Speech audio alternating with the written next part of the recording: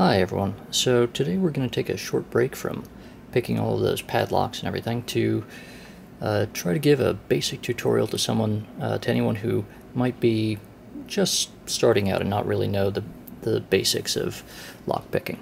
So what we have here is a selection of 3 tools and a couple of demonstration locks, and we're going to go through them one by one and then try to show you a little bit of the theory and practice of this. So the first 2 tools up here are tension tools. You have a flat one. This is probably the most common kind that you'll get in a starter set. It's referred to as a edge of the keyway or bottom of the keyway tool, and what you do is you insert this little flange on the end here into the part of the keyway furthest away from the pins. That's why it's the edge keyway, the edge of the keyway tool. And then once you have it seated in there, you just put very light pressure with your finger, and you can see as I do that it causes the plug to move around and to turn, and that's what you're going to be using to that's what actually allows you to move these pins around and get them to stay in place.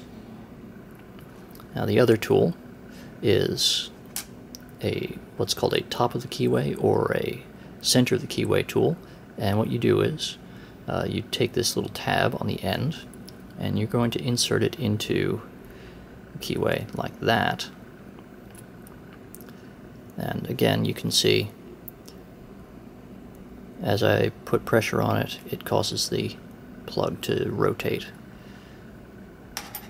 And what's happening when you do that is that there are two sets of pins. One you can just see through the keyway there is called the key pin or the bottom pin, and that's what directly interacts with your key. So if you look at any keys that you might have, like this one here, you can see all of these little cuts in it, and so the pins will drop into those, and if those are at the right height, they will push them so that the seam between those key pins and the top pins or driver pins, which are in here, will line up right at the seam or the shear line between the plug and the Bible or the body of the lock. So here we have a cutaway, and I'm just going to put this key in, and you can see how the keys will move around as I slowly insert the key, and you can see how there you can see the key pin, which is closest to my finger, and then above the driver pin, and you can see they have that little seam right there. Now obviously they're not lined up because that will stop the plug from turning, but when you've got the correct key inserted completely, you'll see they've all lined up, and now I can turn the lock. Now the final tool that we're going to look at here is the pick itself. This is just one of many different designs. This is a medium hook with a flat tip. I find it just about the most useful tool, but there are half diamonds, there are longer hooks, shorter hooks, there are offset, there are what's called a snowman or a circle pick, and they all have their different uses, and some people like certain designs more than others, but this is probably the most basic and the most essential, and it's what you're going to get in.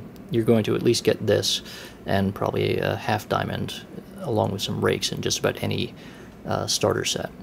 And what you do is you insert this into an open part of the keyway away from the pins with this tip facing the pins themselves, and you're just going to move it up and down and lever it and try to push those pins around. So just as a way of demonstrating, there I'm pushing up on the rightmost pin, and that's what you're doing. So let's put these together with our tension. Again, you want to have the lightest tension possible usually, because what you're doing is you're exploiting mismatches between these holes, or these shafts, where the driver pins and springs are, and the shafts that are cut in the plug itself to allow the key pins to move around.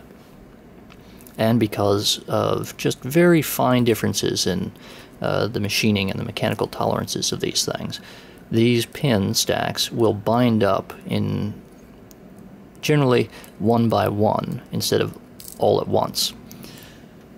And that's really what we're exploiting to, in fact, pick the lock. So I'm going to put just a little bit of pressure on there, and I'm going to put my pick in, and I like to start at the back and move my way forward. So what we're doing is we're going to try to find which one is sticking. That's which stack of pins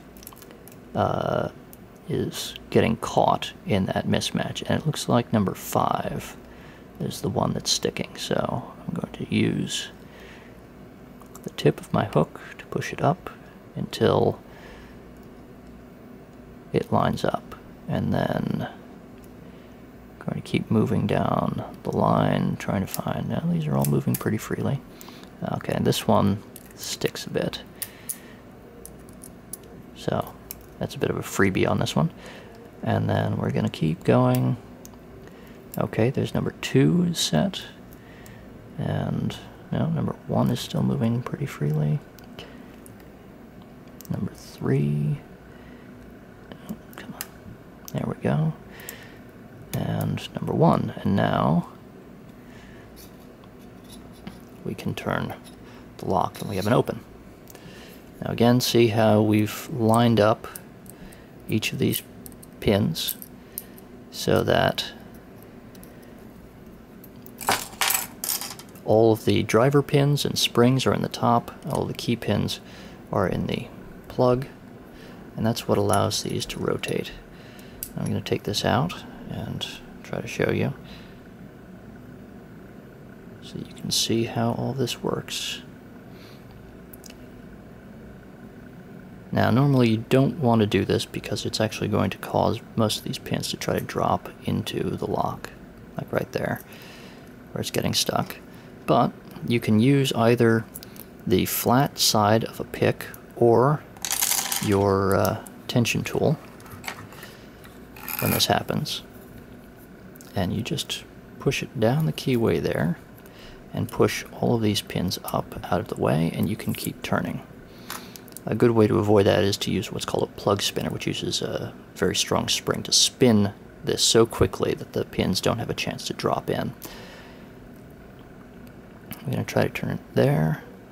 So now you can see, hopefully, how all these pins are, all the key pins are still in those little holes in the plug, and all the top pins, or drivers and springs, are in the Bible, which is this section. And if I turn it back, you'll see all of the drivers drop back in, and now it's locked up tight again. So in the summary, I'm going to include a few links to some websites that have some more useful information, some helpful diagrams. I wish I could do more, but I don't have any other cutaway or see-through locks, which are pretty useful for demonstrating the theory. I'll also probably toss in a recommendation for a book or two that I've found useful myself. So, to all the beginners, have fun, and remember, be ethical, and for everyone else, happy picking, and we'll resume normal service pretty soon. Bye.